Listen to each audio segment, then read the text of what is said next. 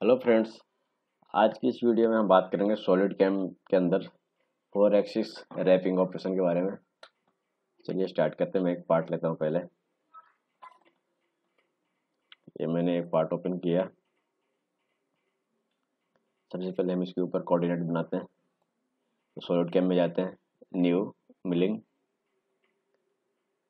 Okay.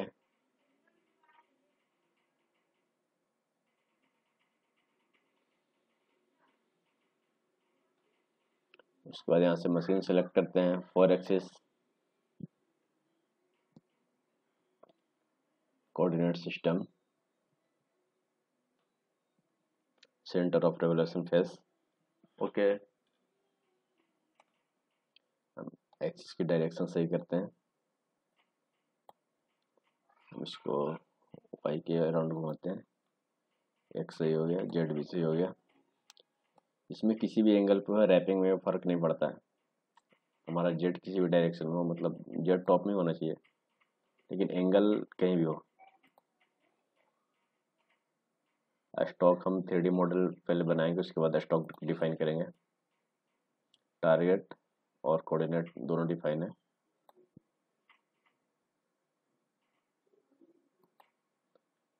तो stock के लिए हम इसको डिजाइन में लेके जाएंगे। Right click, sketch. हम या तो एक सर्कल बनाएंगे या इसी सर्कल को कन्वर्ट करेंगे। तो स्केच करने के बाद हम करेंगे कन्वर्ट एंटिटी। उसके बाद एग्जिट हो जाएंगे स्केच से। अब ये स्केच को कन्वर्ट कर लिया दूसरे स्केच में। उसके बाद एक्सट्रूडेड बॉस बेस, यहाँ से हम करेंगे अप टू सरफेस, इस सरफेस तक। उसके बाद अनमर्ज रिजल्ट यहाँ पे करेंगे। उसके बाद ओके। हम यहाँ से कलर चाहे तो चेंज कर सकते हैं। एडिट अपीयरेंस में जाके क्या मेटल लेना चाहते हैं तो मेटल या क्रोम जो भी हो, ब्रश का हम लेते हैं।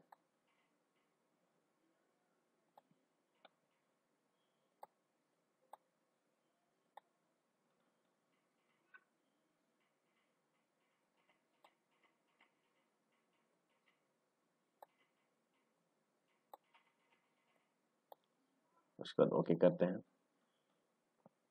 यहाँ से हम इसको क्लोज करते हैं, यस। अब हम स्टॉक को ओपन करते हैं। स्टॉक पर डबल क्लिक करेंगे, ओपन हो जाएगा। और यहाँ से हम लेंगे 3D मॉडल। हम इसको सिलेक्ट करेंगे। यहाँ से शो करके देखेंगे क्या ले रहे हैं। बिल्कुल एक बार में ले लिए। उसके बाद हम इसको ओके करते हैं। ये मेरा स्टॉक हो गया और ये टारगेट है। So okay. अब हम स्टॉक को हाइड कर देंगे। तो यहाँ से हम जाएंगे फीचर्स मैनेजर, इधर, और ये मेरा था स्टॉक। इसको हम राइट क्लिक करिए, इस पर हाइड। अब मेरा ओनली टारगेट है। तो अब हम आते हैं सॉलिडकैम 2.5D मिलिंग के अंदर। तो यहाँ पे स्लॉट का ऑपरेशन है, वो भी रैप किया हुआ है। तो हम इनमें से, आपको पता है कि स्लॉट है तो स्लॉट चला सकते हैं, प्रोफाइल भी हम चला सकते हैं। हम पहले स्लॉट चलाते हैं। यहाँ पे हम यहाँ स्लॉट ऑपरेशन लेते हैं। उसके बाद न्यू ज्योमेट्री।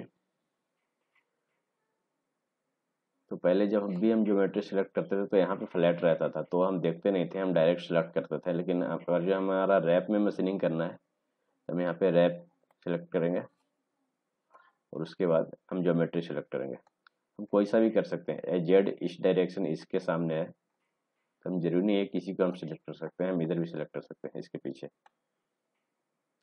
हम इसको ले लेते हैं,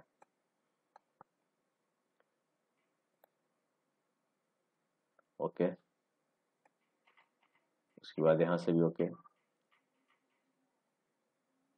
tool select, head milling tool, and mill, dia 12 mm, okay okay.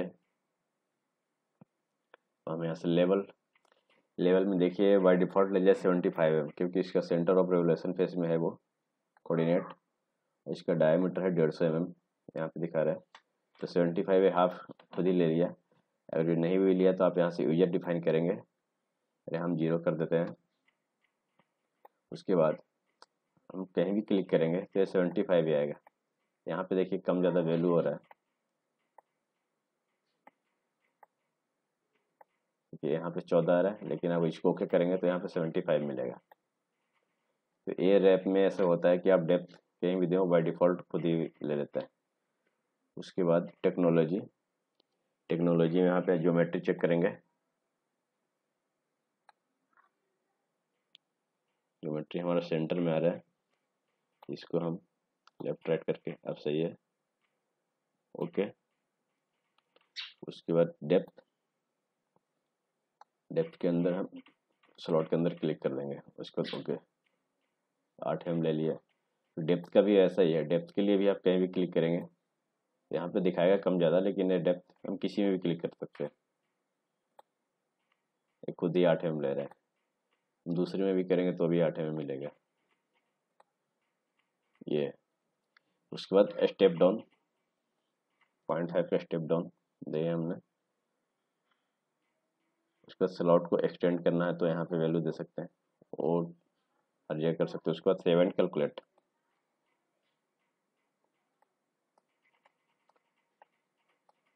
ये बन गया है। इसको हम सिमुलेट करते हैं, सिमुलेट सॉलिड वेरीफाई और प्ले।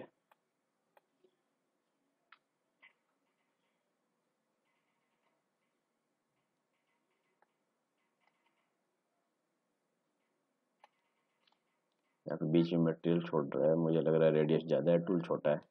पहले रेडियस चेक करते हैं इसका, बुलेट कर्वेचर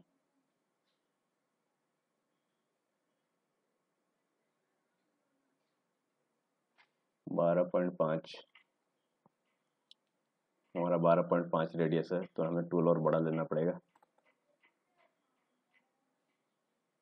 इसके लिए टूल सिलेक्ट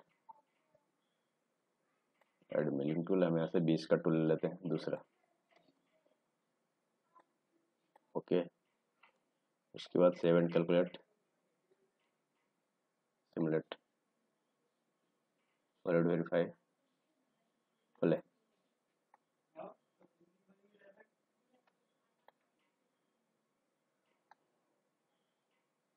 अब देख सकते हैं इस तरह से हर जगह इक्वल डेप्थ है रैपिंग किया हुआ।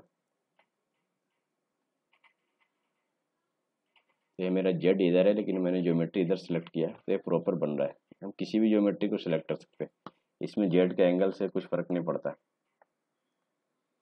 लेकिन इंडेक्सिंग में जिधर आपका प्रोफाइल है उधर ही जेड का कोऑर्डिनेट बनाना पड़ेगा।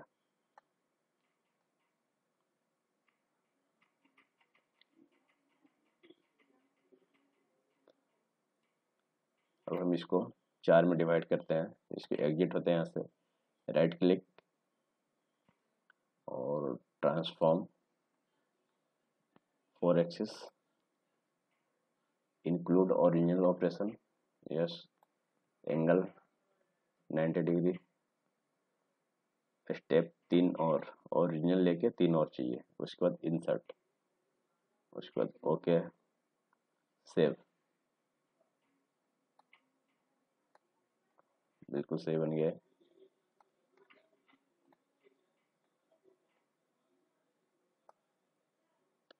अब जो ये देख रहे हैं आप, इसका लिंक जो यहाँ से उठ के इतने इधर आ रहा है वो यहाँ पे लेवल होता है, लेवल के अंदर बढ़ाएंगे तो भी बढ़ जाएगा 100, सेंटर से 100, यानी हम यहाँ पे 150 कर देंगे, अब ये और ज़्यादा बाहर आएगा।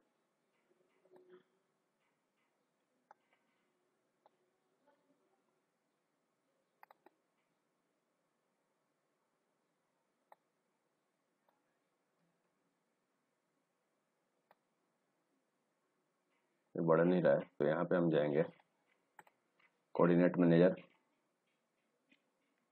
एडिट,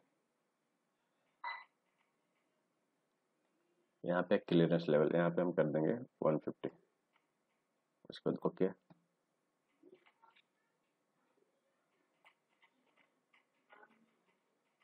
ओके, यहाँ पे देखिए एरर आ गया, राइट क्लिक कैलकुलेट, ऑटोमेटिक बढ़ गया। तो जो यहाँ के लेवल से आपका नहीं बढ़ता है तो आप कोऑर्डिनेट के अंदर जाके वहाँ से लेवल बढ़ा सकते हैं।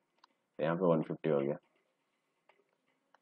इस तरह से रैपिंग का ऑपरेशन करते हैं। रैपिंग में कोई सा भी प्रोफाइल यूज कर सकते हैं आप 2.5D के अंदर। प्ले।